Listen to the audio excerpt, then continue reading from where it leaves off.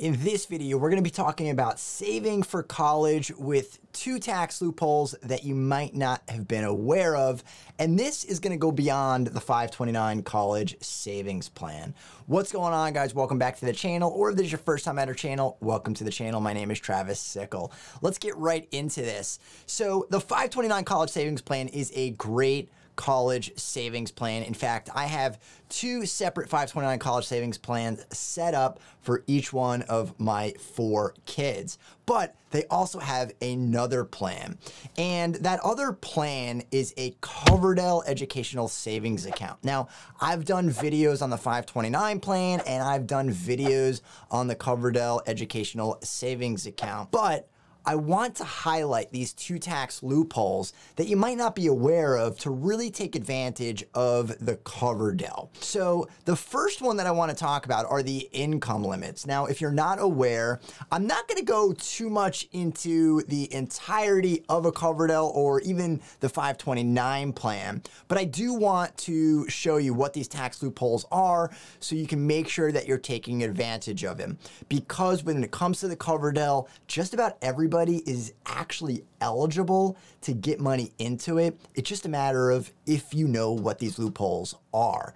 And the first one's going to be for contributions, and the second one is going to be for those distributions, taking money out of the Coverdell. So let's start with putting money into the Coverdell Educational Savings Account. Now, there are income limits. So if you earn too much money, you can't make direct contributions, but there's a loophole, and that's why we're doing this video, so you can really understand what's available to you.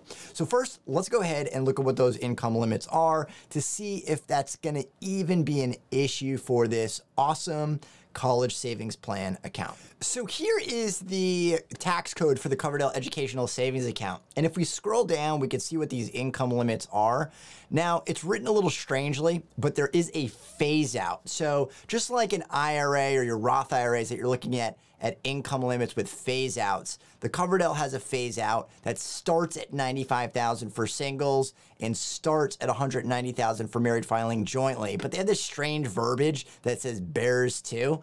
But what it really is saying here is that for singles, the phase out goes from $95,000 to an additional $15,000. So from $95,000 to $110,000 for singles, and for $190,000 to $220,000 for married filing jointly.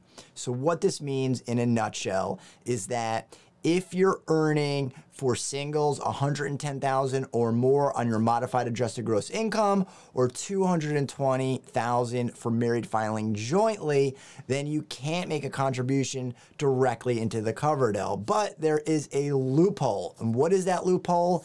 Is that you can give the money to the beneficiary, to your child, and they can make the contribution. Of course, you can do it on their behalf, just like you could with a UTMA or an UTMA or an UGMA type of account. You can just do it for them, but it's going to be from them. So you're giving them the money because their income is likely not over these limits. They can make the contribution. Now, another thing to understand about these contributions with the Coverdell is that it is a maximum of $2,000, which might not seem like a whole lot, but the money adds up, and this is a great account. So you're gonna get a ton of flexibility in it, up to $2,000, but the $2,000 is per beneficiary. So for example, I have 4 kids. So if I made a contribution of $2,000 for each one of them, and I had my parents and my in-laws and some friends, they all wanted to contribute $2,000 for each one of my kids, they could not.